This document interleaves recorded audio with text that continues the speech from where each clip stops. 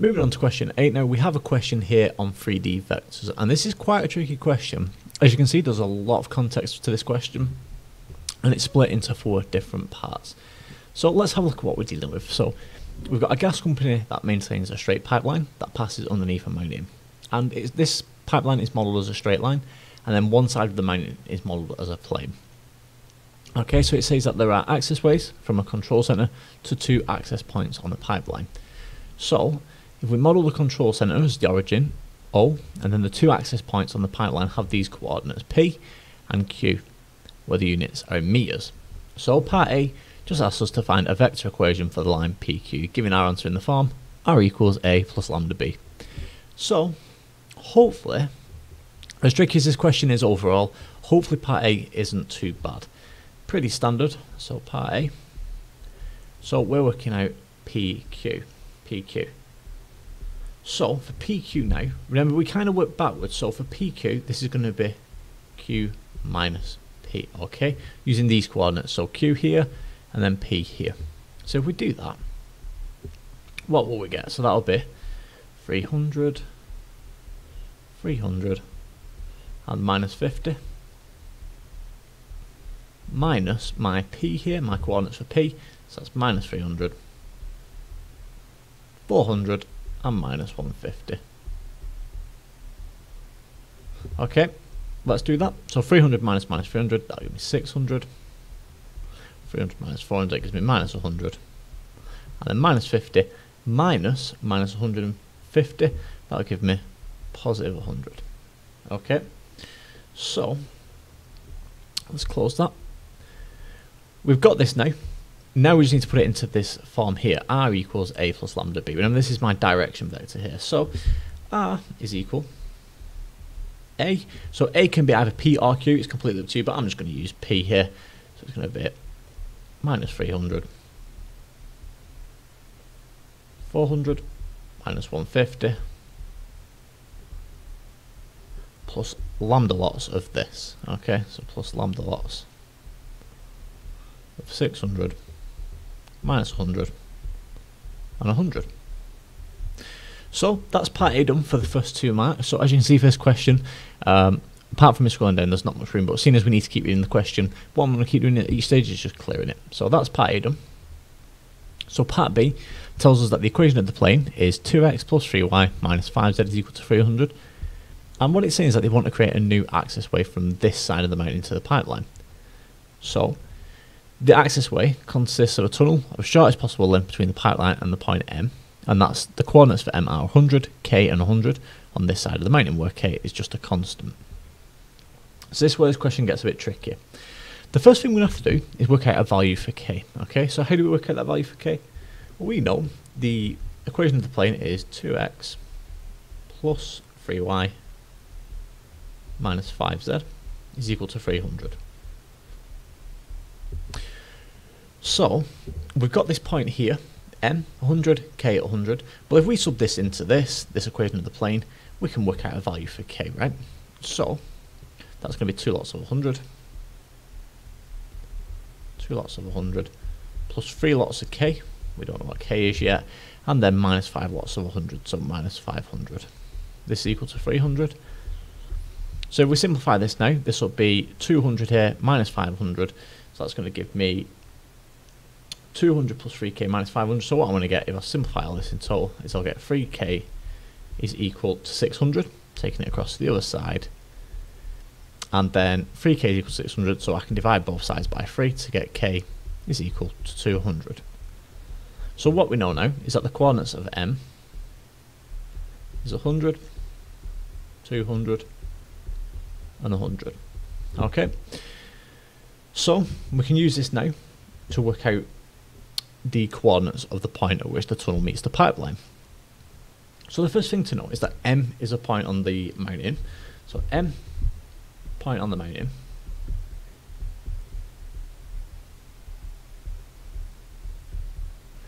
and we know that X is just a general point on the line, or the pipeline in this case. So X is a general point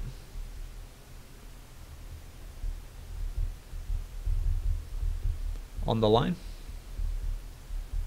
So, using that information now, we can work out a vector equation for mx. So mx. Well, how do we do that again? Working backwards. So that's going to be x, which is just my general point. So that was what we had from part A. So that's going to be minus 300, 400 and minus 150. So I'm just making sure I don't accidentally write anything down incorrectly, because there's a lot of different vectors here. So plus lambda lots of 600, 600, minus 100 and 100. And we need to subtract m off this. And remember, m is this point here. So we're going to minus, so I just do it to the side here. So we're minusing off 100, 200 and 100. So this is getting a little bit messy, but hopefully you can see where we're going. So I'm going to work this out now. But remember, this is minus 300 minus 100, 400 minus 200, and then minus 150 minus 100. So simplifying all that, what you'll get is that mx is equal to minus 400 plus 600 lots of lambda, and then keep doing this for each one. So I've just skipped ahead to do all these. 600 lambda, that'll be 200 minus 100 lambda, and then finally minus 250 plus 100 lambda. Okay, but it's important to know that the mountain line here that we have is perpendicular to the direction, right? You think about how this pipe's going down. So let me just do that straight. So the pipe that's coming down here, what it's saying is that the pipe that meets it here is perpendicular, right? So you should know for vectors that if you do the dot product of two perpendicular vectors, it'll be equal to 0. So doing that now, what I can say is minus 400 plus 600 lambda, and then this basically it's just this here, so 200 minus 100 lambda minus 250 plus 100 lambda dotted with, so now we dot it with the direction, okay, so 600 minus 100 and 100. So now you've got to work all this out. So what I'm going to do is I'm going to do this on this side over here. In fact, let's just roll this out. We should have enough room on here. So this is a very long question. It might be about a 20-minute video, this overall. So doing this over here now, what do we get? Well, we're going to get minus 240,000 plus 360,000 lambda. So like I said, this is quite a long, tedious question. Plus minus 20,000 plus 10,000 lambda, and then same again here, plus minus 25,000, and then finally plus 10,000 lambda. So simplifying all this now, and we know this should be equal to 0, so this is equal to 0. So I've skipped ahead and done this already, but what you should get is 285,000, sorry, minus 285,000 plus 380,000 lambda is equal to 0. So take this 285,000 across and then divide by 380,000, and what you'll get is that lambda is equal to 3 over 4, or 0.75. So we've got our lambda value now. All we need to do now is use that lambda value for my R equation. Okay, so using that with my R equation, so what that'll be is R equals, so it was my R equals from part A. So we had for part A minus 300, 400 and minus 150 plus lambda, but that's 3 over 4 for the direction, so it's 600 minus 100 and 100. And then if you work out each one of these individually, which I've already done, you get your coordinates. So your coordinates will simply be 150, 325 and minus 75. And there we have it. So that's the coordinates of the point at which the tunnel will meet the pipeline. So coordinates.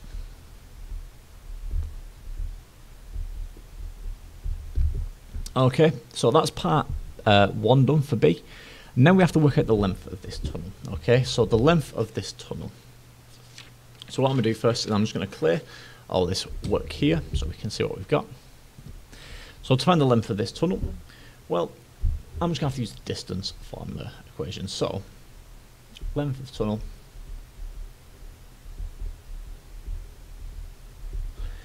well, what I'm going to do is I'm going to use 150. So I'm using my which equation have I got here? So that's my coordinates at which the point at which the tunnel meets the pipeline. So I'm going to do the distance from 150. So if we do that, it's going to be the square root of 150 minus the distance here. So it was my original distance of 100. So minus 100 and then square it. Again, do the same for your next coordinate. So it's 325 minus 200.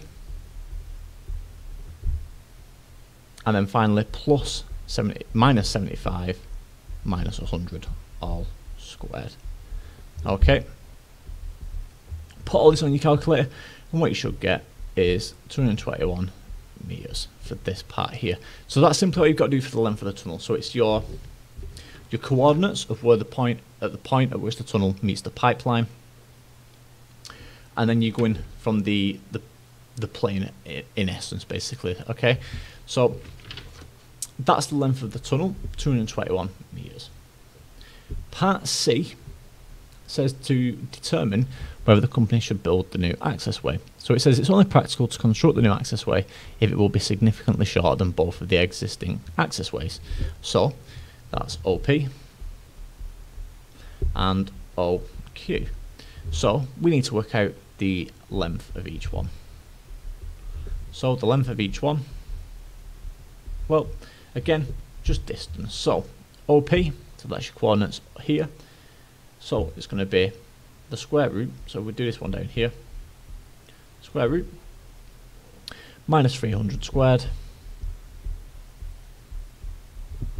plus 400 squared plus minus 150 squared,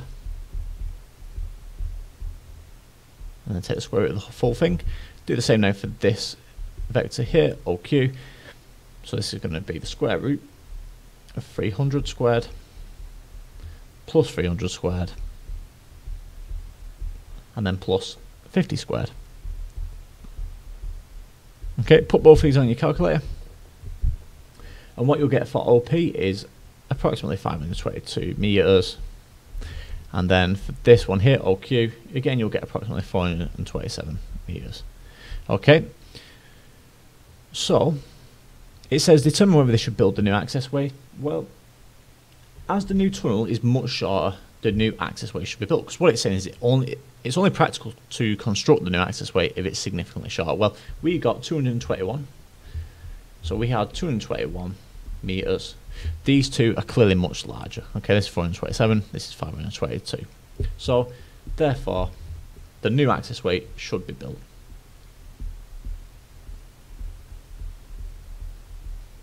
Should be built.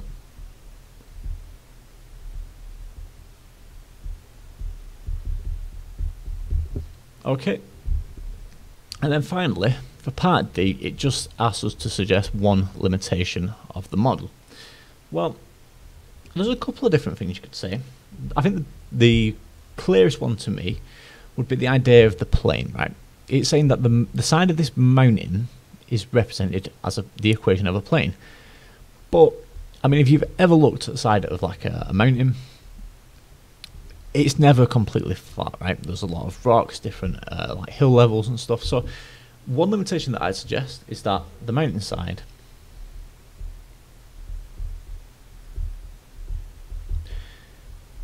is unlikely to be completely flat. To be completely flat.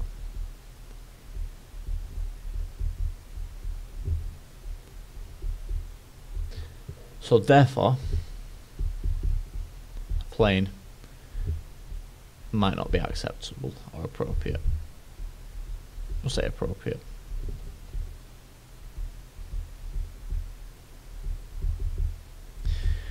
Another comment you could make is the fact that the pipeline is modelled as a straight line. Clearly this pipeline isn't going to be it's going to have a thickness on this pipe, right? So a straight line might not necessarily be the best model for it. So that's another comment you could make. But for me, this is the clearest one that jumps out. So the idea that the mountainside is unlikely to be completely flat, and therefore a plane might not be appropriate for the model. So there we have it. That's question 8, fully complete.